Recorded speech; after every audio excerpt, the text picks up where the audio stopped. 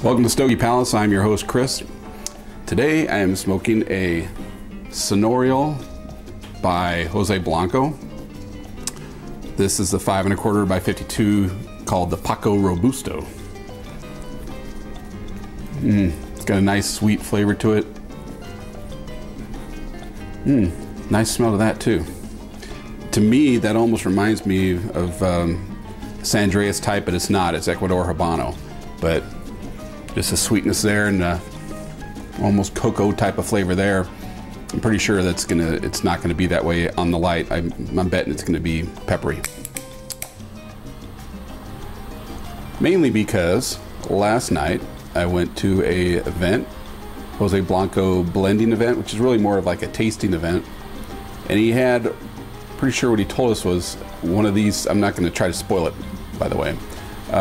One of these cigars, but with 4 different wrappers on it. And it was terrific. If he's coming to your area, you should go check it out. You won't regret it.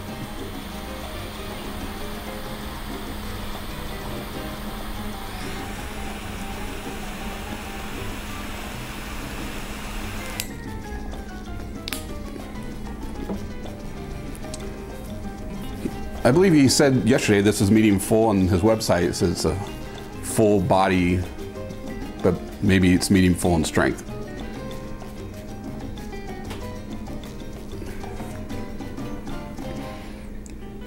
Nice aroma and pretty smooth right off the bat. I did a V cut on here, and the draw is right now getting a little too much air for the amount of smoke I'm getting, but I'm sure, like most cigars, it'll probably start improving here quickly. Hard to say exactly what the price is on this because the event I went to is $25, and you get 3 of these in 3 different sizes plus that special cigar. So, you know, figuring that out, maybe $6.25. But then again, the seminar, his time there and the interaction with us is worth some money too. So.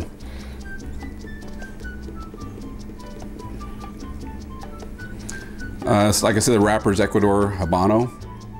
The binder is from Esteli, Nicaragua. The filler is Dominican Piloto Cubano and Dominican Corojo.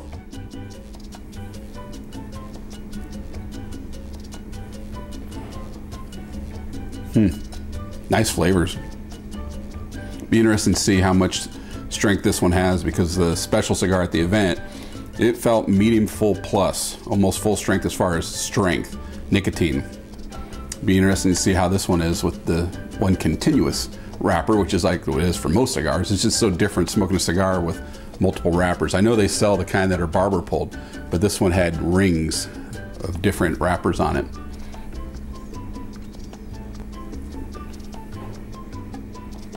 Very, very nice aroma. Well, I'm liking it so far, so I'll tell you a little bit more about it as we move our way down.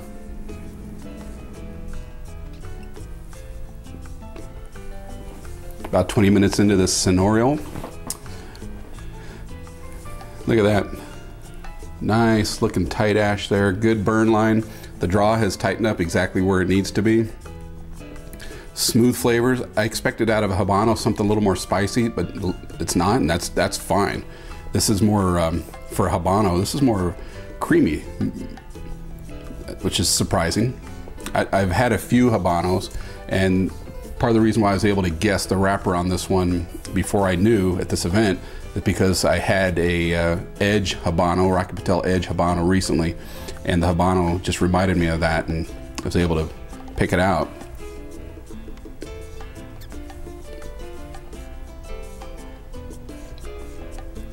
Nice smoke output. There's a little peppery, little dryness, but a little pepperiness there tickling on the throat. Let's see how that waft is. Peppery. Nice though.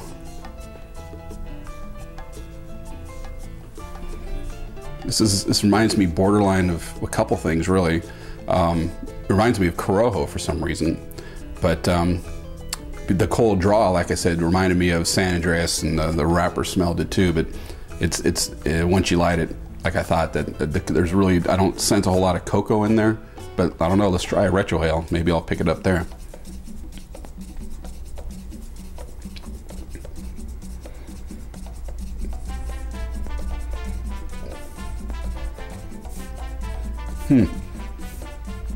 Get a little citrus there, maybe. Getting actually kind of a short finish, but it's nice though. It said on his website, I believe. Matter of fact, I'll read that right now. It says from the maker, it's LasCumbresTobacco.com. This is a full-bodied and truly full-flavored cigar. The flavors are rich and complex throughout the smoke with some spice and hint of sweetness. The cigar has a rich and pleasant aroma and ends with a good long finish. The cigar gets 90 days of aging. And that website is Las Cumbres, C-U-M-B-R-E-S, Tobacco, which is T-A-B-A-C-O. Las Cumbres Tobacco means the summits of tobacco. And that's Jose Blanco's company there. He said that this tobacco all comes from their farms, which includes Jose Blanco, his cousin. I'm sure you may have heard that name. Whose real name is also Jose Blanco, by the way, but nickname is Jose.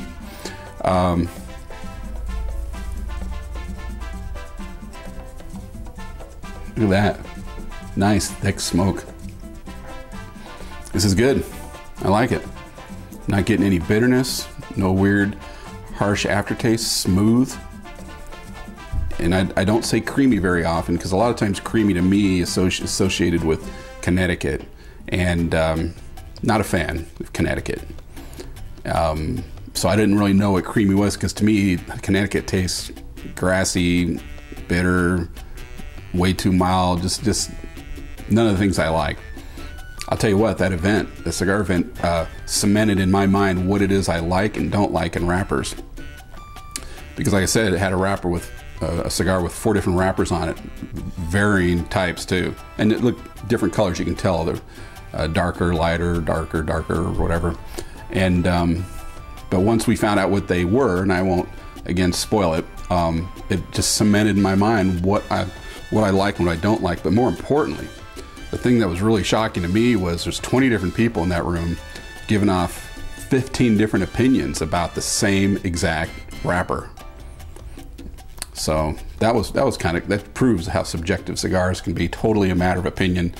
And it was so weird when I had a feeling I knew which one of it was, and the traits are kind of a sweetness and earthiness, and I was hearing people say complete opposite, as if they were smoking a completely different wrapper, but they weren't. He was keeping an eye on wherever he was progressing in the cigar.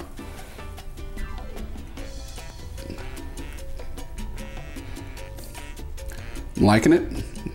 He said that one thing he definitely is interested in is complexity, changes, so it's not the same from front to back. So we'll see if that happens here. I assume it should, because that's what he was aiming for.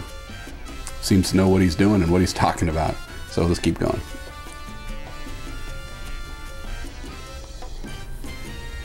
About 45 minutes into this Senorial.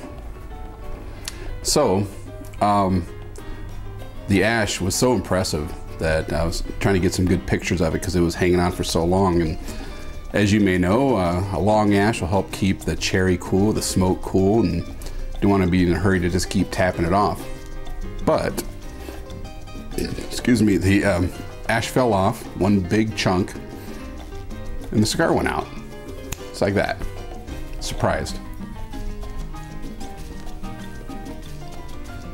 That might have been a transition there with, and this happens all the time with lots of cigars, where the middle third is usually a slower burner of tobacco on the inside, usually a little sweeter and smoother.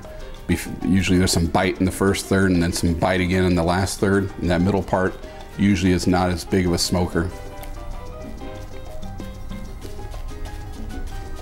I'm picking up slightly different flavor. Of course, the problem when the ash falls off like that and you have to relight is that if you're not careful, and most of the time this is the case, no matter how good the cigar is, the heat from that light, that relight, will give you a little bitterness, a little harshness, and that did happen. Not really sure why it went out. I mean, maybe it got so cool because of that long ash, it was just too cool. And it's humid out here today for a change, although it's the same humidity, 64%, same as 65% I keep all my cigars in my humidifier. So this is a rarity. It's also 60 degrees out here, but it's a rarity though to have humidity this high naturally in Colorado. It's just been so damp and rainy, and now we're about to get a half foot of snow in middle of May.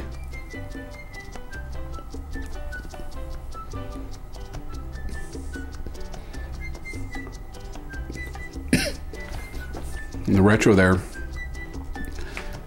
getting a little bit different flavor. I can't tell you what it is. Maybe a little bit of sweetness, a little bit of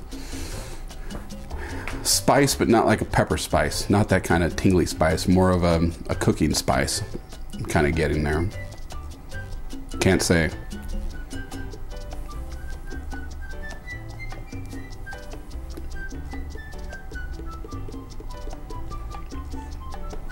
But it's back to burning real well. Perfect draw.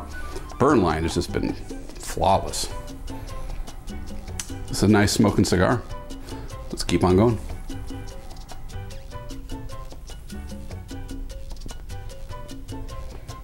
About an hour into this Senorial,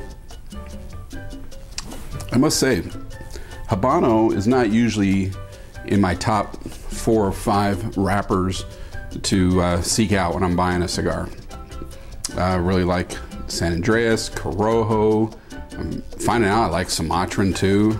Cameroon is kind of a hit and miss sometimes. I really like it sometimes, But I must say, this is definitely one of the nicer Habano wrappers I've ever had. Maybe the others I've tried are just maybe not fermented long enough. I don't know. Sometimes they're just too spicy, or maybe a little bit of harshness in there. But this one is smooth. Definitely liking it. I'm just about at the band point, which I just took off this band. Really nice looking band too. Let's see how well we can get that on there. Handmade, Dominican Republic, Senorial.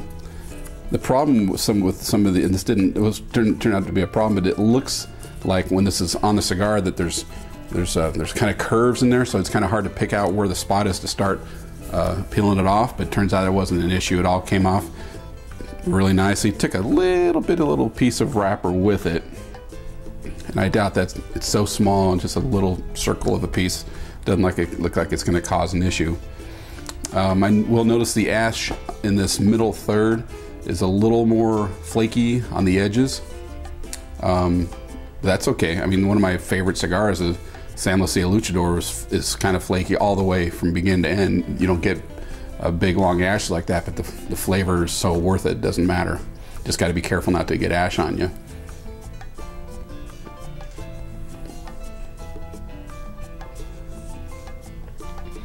This is nice and smooth. Again, what comes to mind is creamy, which isn't really a flavor, but it's what comes to mind. And what else did I say about this? Oh, the aroma, outstanding. Loving this aroma. Draw on the smoke output, great. I did get, just for a few puffs there, I did get a longer finish, and it was kind of a cedar type, but it didn't last very long. Just a little area through there. But I'm liking this. Starting to feel a little bit of the strength, but nothing like the one I smoked last night that was supposedly same innards but different wrapper.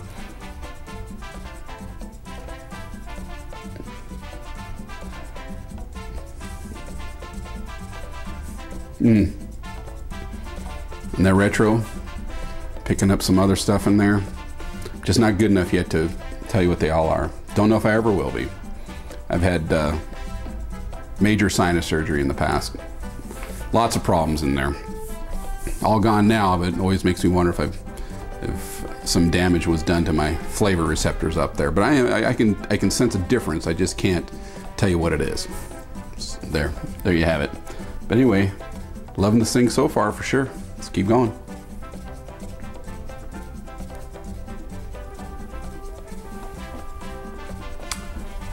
Hour and a half in. I had to relight it again. It's the same thing that happened. A big chunk fell off leading into the final third. and it wasn't completely out, but looks like it was on the verge of it, so I had to do a quick relight. Flavors are really nice. This is clearly the, and I looked over all the Habanos that I've smoked. A couple of them are Habano Oscuros, but this definitely is the highest rated Habano cigar I've smoked. And I've had a few, more than I thought when I look back at the other reviews I've done.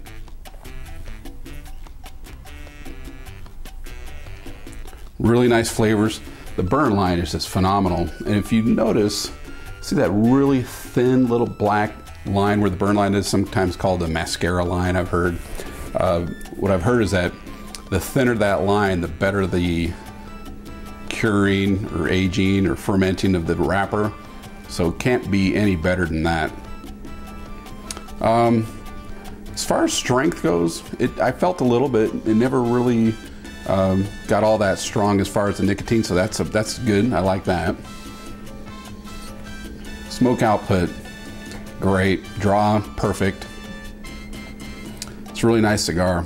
I keep coming back to that creamy type of flavor.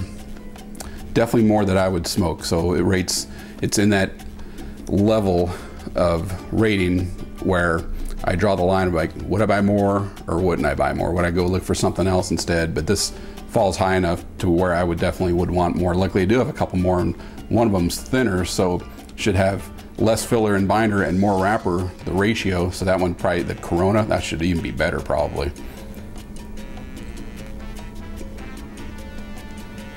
This is probably gonna last me an hour and 45 minutes. And I don't smoke all that slow. I just don't want to smoke too fast. And this got brought up in the seminar. One guy said that a typical Robusto like this, he can go through in 15 to 25 minutes, which is just blistering. And even Jose Blanco said, yeah, that's way too fast. He said about an hour. I don't know, it's pretty rare for me to get through a Robusto in an hour. Hour and a half is just about right, and I set aside the time for it. Don't want to rush it. So, yeah, I had a hard time deciding where to rate this one. It really deserves like a 95.5, but I don't rate in halves.